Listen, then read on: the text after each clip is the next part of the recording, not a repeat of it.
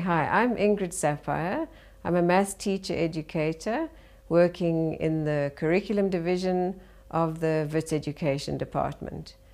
I'd like to introduce two podcasts that we're going to show to you about a project known as DIPIP, the Data Informed Practice Improvement Project.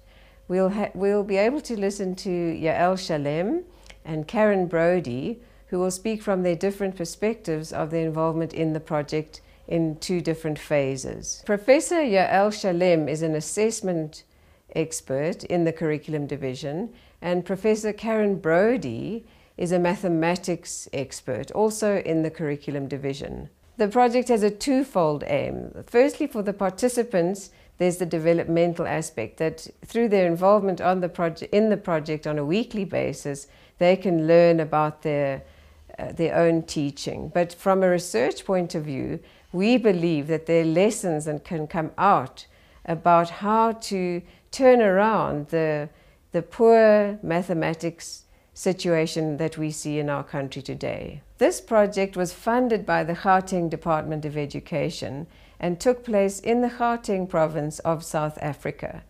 Professor Yael Shalem will speak to us about phases 1 and 2 of the project, which ran on the Wits University campus.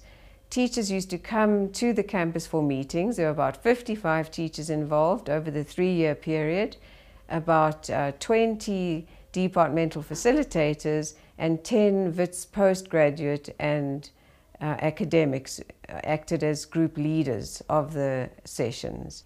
Professor Karen Brody will speak to us about phase 3 of the project, which started in 2011 and, differently from phases 1 and 2, takes place at the actual schools. So teachers meet and have their discussions on their own turf.